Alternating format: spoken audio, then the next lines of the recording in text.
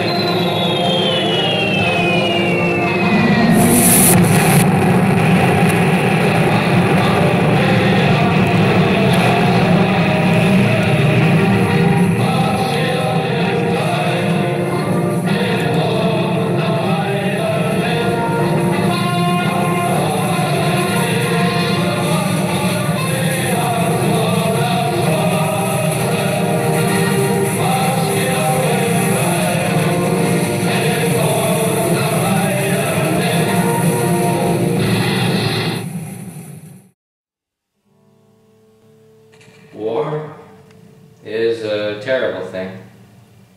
That's what they all seem to say. But I'm going to do the unthinkable. I'm going to tell you the truth.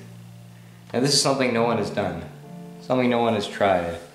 But I have seen into a vast darkness of imagination, far beyond that of yours could possibly reach. And with these powers I can come to the conclusion that war is not terrible, but terrific. That's right. War is a good thing. And this may be hard for you to believe. Your mind has been brainwashed over the years. But I can fix that. So just sit back and open up your mind as I take you through the cleansing process. War is good, for it takes the idea of furthering new advancements in technology and multiplying that by 10. We always seem to be more creative when we're killing one another. Most luxury and technology of today was made by a nice little war, you know.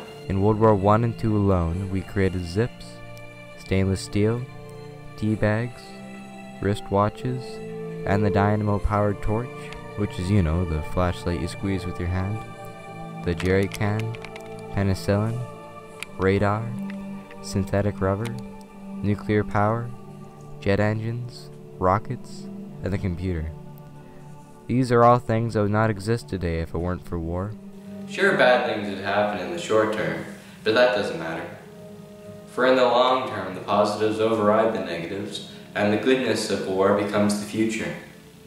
Only now are we truly realizing this. Think about it. As the population increases, the supply of Mother Nature begins to dwindle. But after a good war, the population goes down and the supply becomes more plentiful. We haven't had a world war in over 70 years. So resources have started to go scarce and we are becoming overpopulated. We are overdue to having another big war, so that the earth can once again breathe. This is why I'm liking this year Donald Trump. With luck we could have World War III as early as next year.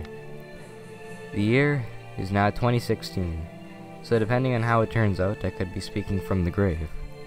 Well, so be it. That would make me the bottom of the cleansing process, but it wouldn't make me any less important.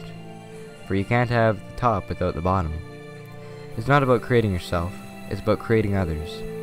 You will be created by others, not yourself.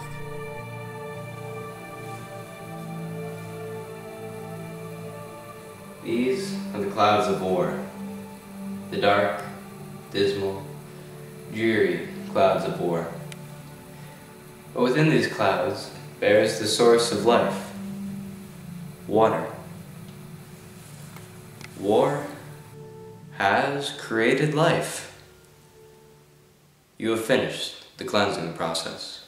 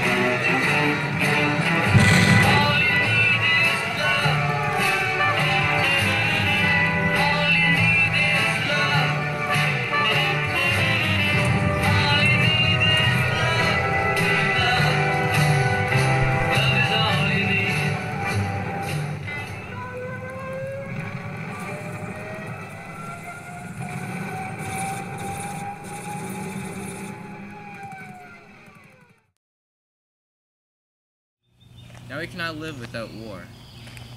Society would not be the same if conflict was not a thing. Life would be boring. We need war to have fun. We need war to live.